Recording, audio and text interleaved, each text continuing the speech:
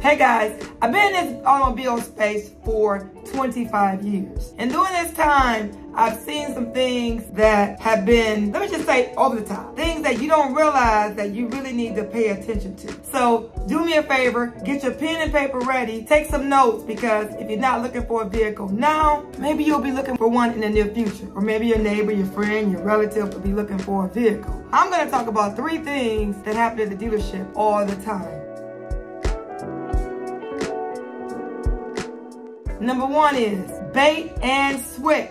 You see an ad in the newspaper, or you see an ad on TV, or you just see an advertisement, and we advertise, it may be one price on paper, but then when you get to the dealership, the price is higher. Now, when you see a price advertised online at the dealership's website, it's gonna say the MSRP, and then it's gonna say all these savings, or it's gonna have one price. I'll give you an example. That price could be $42,000. And then the dealership may have $3,200 in savings. And then they'll advertise a payment. And then we'll have that small print in the bottom of the advertisement. But you not knowing that you need to qualify for everything in the small print. Or when you get to the dealership, we say, well, you know what? That's not included in the rebate. You don't qualify for this, you don't qualify for that. But the issue is when you got all those other fees added. You have etch added to your car. Maybe you didn't want etch. Or you have low jack added to your car. And you didn't want low jack, but it's already put on your car.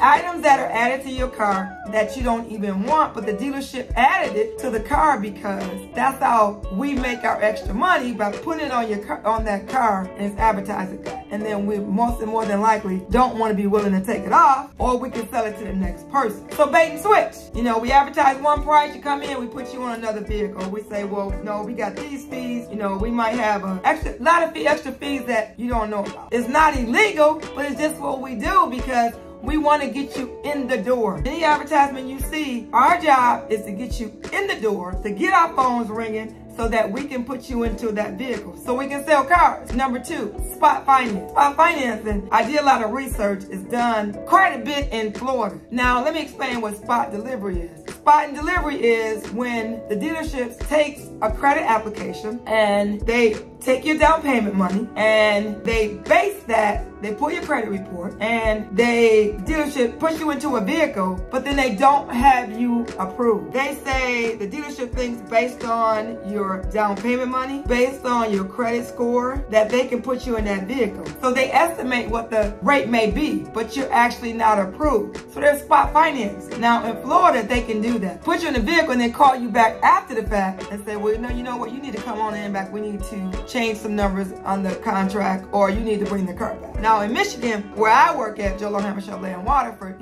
we don't do the spot finance. We look to get an approval. We don't want to put a car on the road based on what we think, or based on what the finance manager thinks what he can do, without calling that vehicle into the bank.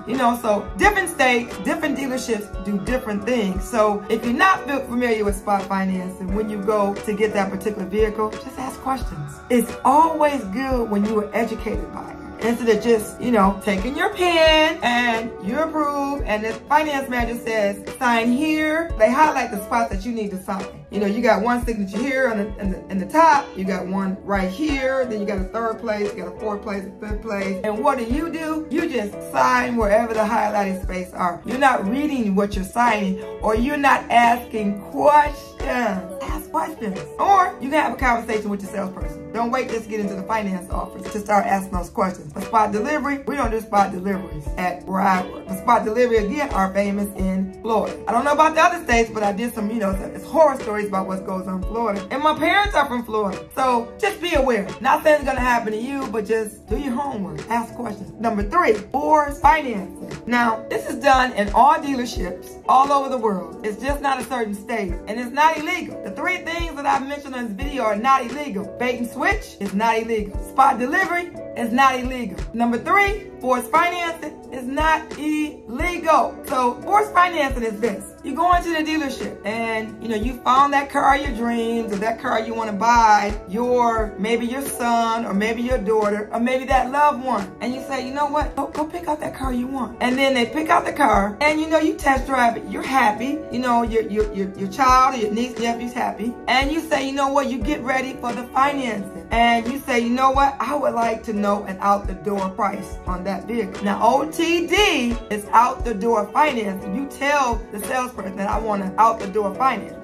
So after you tell the salesperson that you want out-the-door financing, after you didn't got the numbers worked up, you say to the salesperson, no, I want to take that to my credit union, or I want to take it to my bank. And the finance manager comes over, or the sales manager comes over and say, you know what? We have a lot of finance options here. You know, we offer 0% financing. Or what interest rate can you get at your credit union or your bank? And you may say, you know what? I can get 7%. And dealership says, we can't beat that. We can give you the same rate. So basically what we're doing with forced financing, we're telling you we can get you a better rate. You're not going to get a better rate somewhere else, because we want you to do the financing at the dealership.